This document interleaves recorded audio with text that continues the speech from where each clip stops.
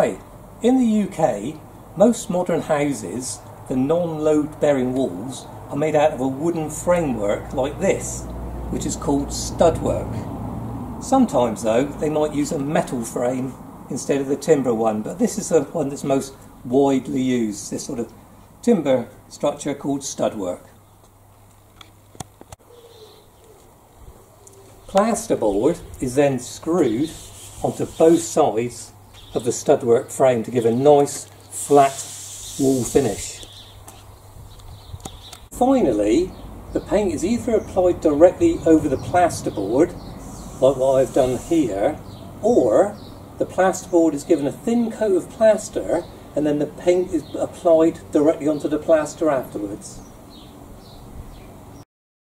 As you can see, these Studwork walls like this do provide a nice flat even surface. However, they don't cope well with any heavy impact to the surface, and you can end up with a hole straight through the wall like that, which isn't particularly good. But the good news is it's not too difficult to repair these sort of defects in the surface like this. If you do some research on the internet, you see there's various different ways of dealing with these types of holes in these plasterboard walls. But the way I tend to fix these is a way that I was shown how to do it when I did my apprenticeship.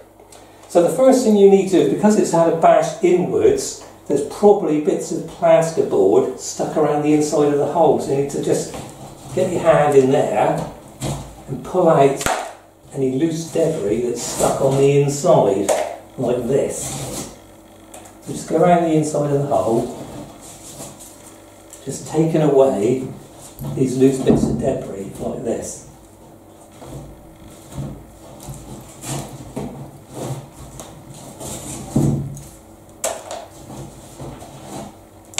There we go.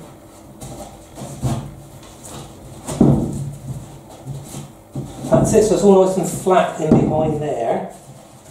No loose debris at all. The next thing to do is to nip out to the garage or somewhere and get yourself a piece of thin wood like I've got here. It's a piece of plywood. And what I've made is that it's roughly the same height as the hole, like that, you can see. And also it's about 2 centimetres wider than the hole as well. And what I've done is I've put a screw into the middle of that piece of timber so I can hold on to it like that. Okay, so I've got my piece of wood ready with the screw in it. Now what you're going to need is some of this nail-free fixing. You can buy it in cartridges like this that you can put into skeleton guns, and you can buy it in a tube like that. Various manufacturers do these sort of products and they all do much the same job. Okay, so what I'm going to do is unscrew the tube of that and put it on the ends of your piece of wood like that. Put plenty on there, it's got plenty to grip onto. Then what I'm going to do, if the camera can pick this up, is push it in the hole like that and put the screw that's in the middle of the hole, and basically pull it towards you like this, and then smooth the glue around the edge like that.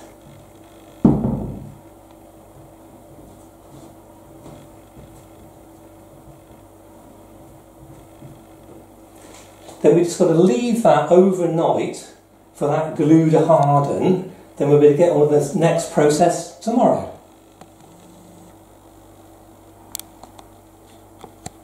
Okay, so now the old glue should be nice and hard now because I've left this overnight. So that should be nice and solid. So the next thing I've got to do is to take the screw out here. And the best way to do it is by using a pair of pliers like this and not a screwdriver. Okay, so what I tend to do is just pinch it on the screw and give it a few turns to loosen it. A bit more.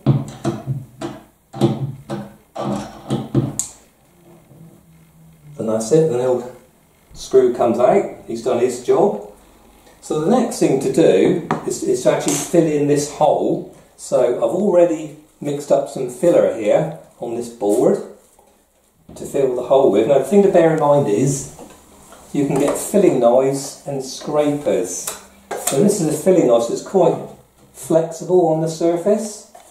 This looks very much the same, but it's a scraper, so it doesn't bend at all. So if possible, use a filling knife if you can get hold of one. And the type of filler I'm going to be using is just a normal powder-based filler that you can get from your local DIY shop or online. So I've already mixed up my filler here to a good consistency like that. I've also made a video showing how to mix up the filler, which you can have a look at if you've never mixed up polyfiller before. So because it's quite a deep hole on here, I won't be trying to fill it all in one go. So I'll probably need about 2 or even 3 layers to do this. Okay, so pull off a bit of filler like this and just mainly focus on going around the edge of the hole, because the hole you have may be a lot bigger than this as well. So force the filler around the edge of the hole like that. This process, by the way, it's got a name. It's called backfilling, is what is known as in the trade. That's it.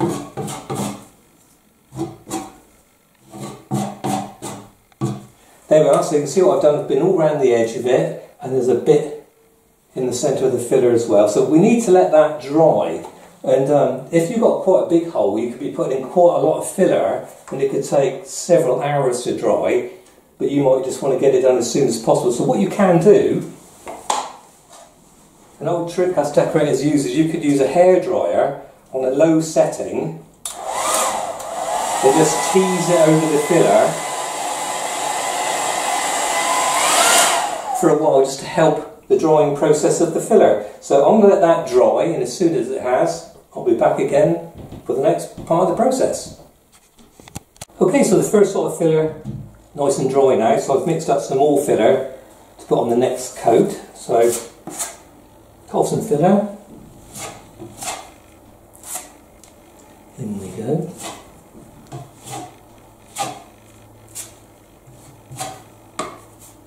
I'm cleaning the knife on the edge of the board.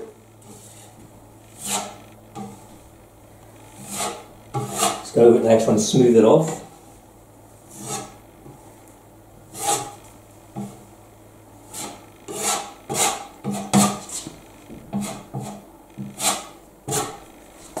Okay, and I'll leave it like that now, and when it's dry I'll rub it down. It may just need a little bit more filler just to finish it off, but hopefully we're nearly there now. Well, the good news is that filler's all nice and dry now, ready to be rubbed down smooth hopefully, and to do that I'll be using some of this 120 grade abrasive paper.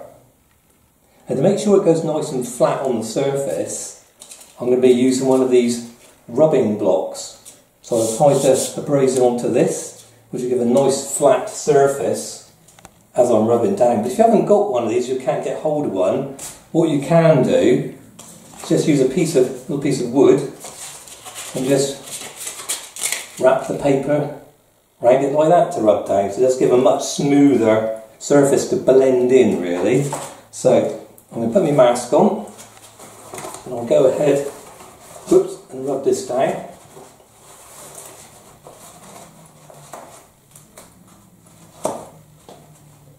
Okay, here we go.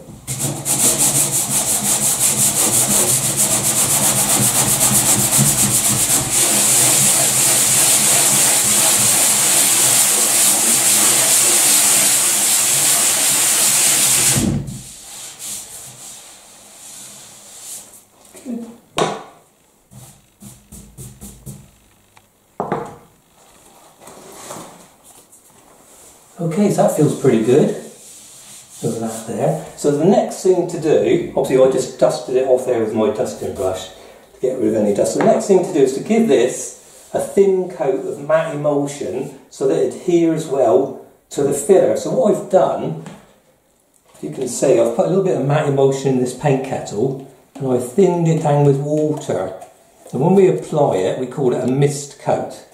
So I'm just going to brush some of this thin matte emulsion over the filler.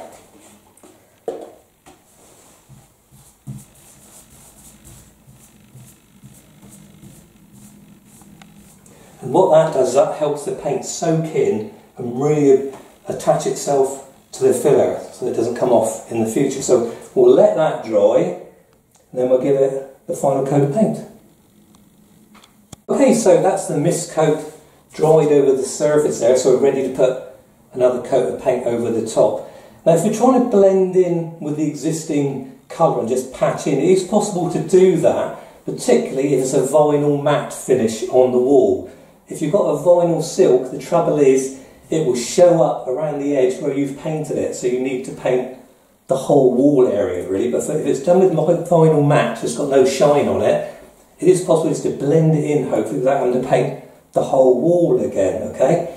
Normally, if you look at the texture on the wall, it's normally been painted with a roller, so it's a good idea if we're just going to paint over that patch to do it with a roller so it blends in. And I normally use one of these mini rollers. And when you buy these kits, they normally come with a foam roller, which is good for applying gloss paint, etc. And one of these more bushy ones for applying the emulsion paint. So that's the one I'm going to be using right now to go over this. Okay, so I've already put some matte emulsion in the little tray here. Just load them up with a bit of the paint. Like that.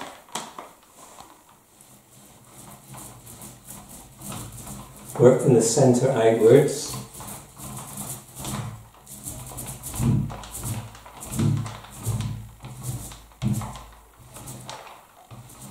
And just lay it off like that to smooth it out of the edges. That's that done.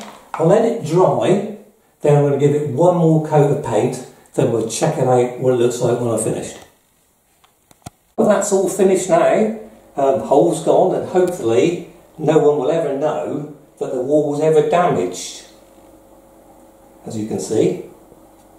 So hopefully you found this video useful, and if you have, why not subscribe to my channel so you can stay up to date with all my latest videos.